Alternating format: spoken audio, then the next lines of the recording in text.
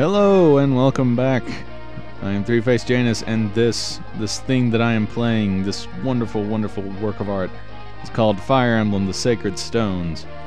And now it's the enemy's turn. Aw, you didn't attack Gilliam. Oh well. Rusty is going to go kill somebody because he's bored. Why not? Wouldn't you? Isn't that what everyone does when they get bored? And great, we get some reinforcements over here. Well, they get reinforcements. I wish we could get reinforcements. Is that like a peripheral for the Wii? Yeah. Now, these guys can't. Okay. I'm pretty sure. Yeah, none of the bandits are within range of this space, and so it would be a good idea to move over here and save the village, because if you noticed over here, after we visited the village, they closed the town doors, so they're no longer in danger of being destroyed.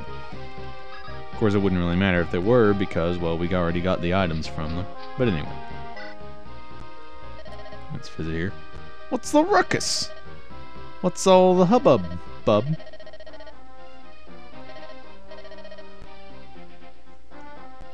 Then we get a pure water, one of the more useless items in the game. It raises your resistance for a short amount of time, but I really never use those. They're better off being sold. Okay, now, one good thing about Ross, he starts off with the hatchet, and the nice thing about the hatchet is that it can be thrown as a ranged weapon. So as you can see, even though we're 2 spaces away, we can still hit this guy. As I said earlier, though, Ross is rather weak, so we're gonna have to go and get Gilliam to take care of him.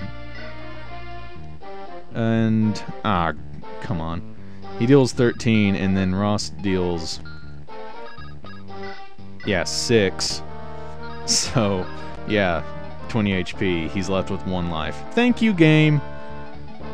So can Erica attack? Okay, no, that won't work, because then he'll have 8. Well, okay, fine. Looks like Ross is only getting partial experience for this one. That's another thing I really like about the Journeymen, is that they actually have unique sprites for their battle animations. That's just a very nice touch.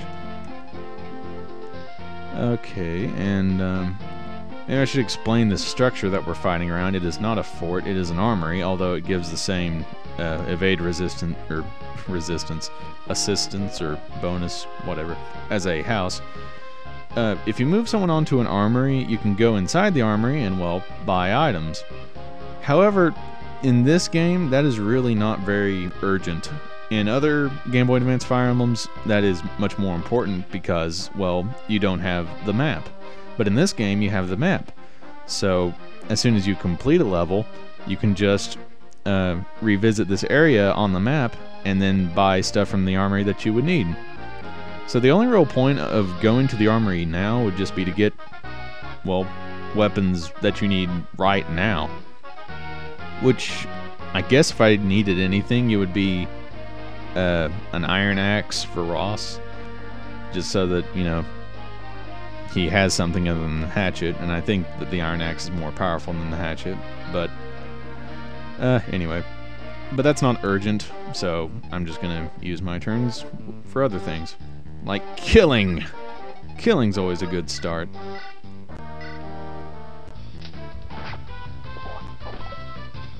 See, I could have used the rapier, but I want to save uses.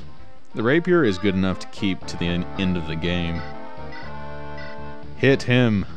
I jinxed it. Can anyone else even... Oh, great. I really hope he... Okay, good.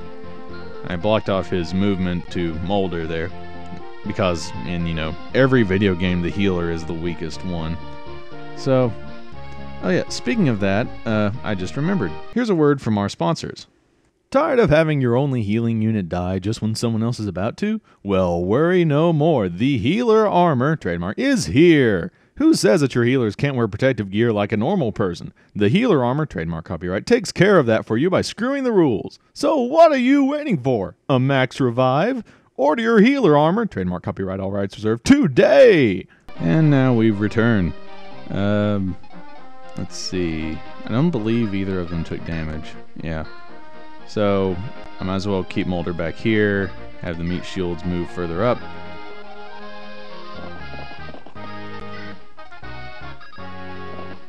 And now it's their turn. Oh, and he's actually smart. He's running away into the mountains where he has a much better evade and can heal himself. Okay. This actually isn't that great of a situation because, well, all these guys are around us. And because of my strategy, I don't have, well, that many people that I want to fight with, but I'm gonna have to. As much as I regret ever using Franz. Yeah. I can probably block in these guys here because, yeah, the forest inhibits their movement. And if I move Franz there and Seth there, then that'll cut off that one who normally could move and get to Molder. But that won't be a problem. And as for Erica and everyone else, I think I want to... Let's see... again, I just want to save the uses of the rapier. It's just such a good weapon. So, steel sword again.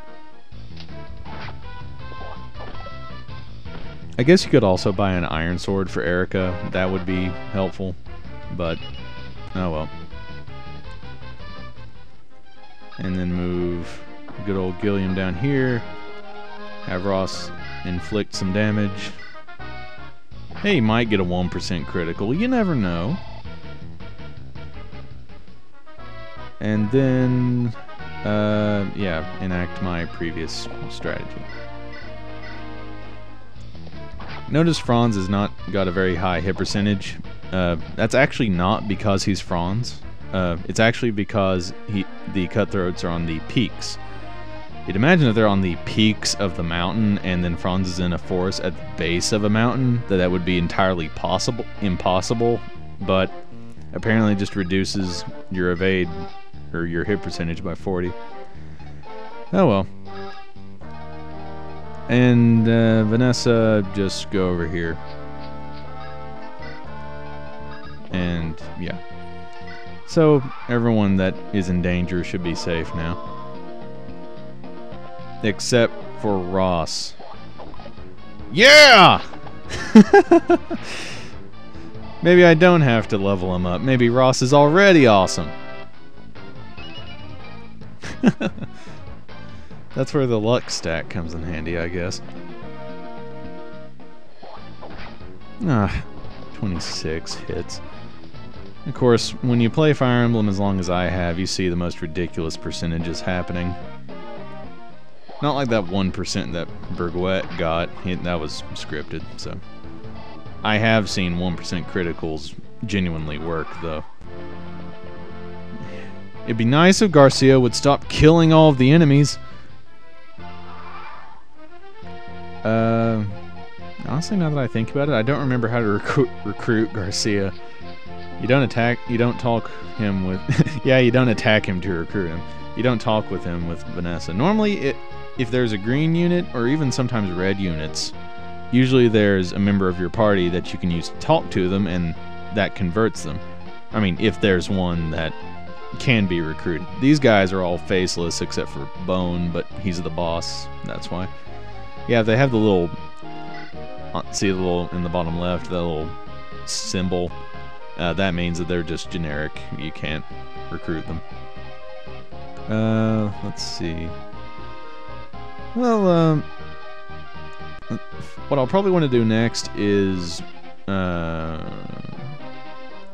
since that guy's on the peak, I don't know how confident I am in Ross's ability. I kind of got lucky on that last one, so I guess we'll just have to see because I'm running out of time.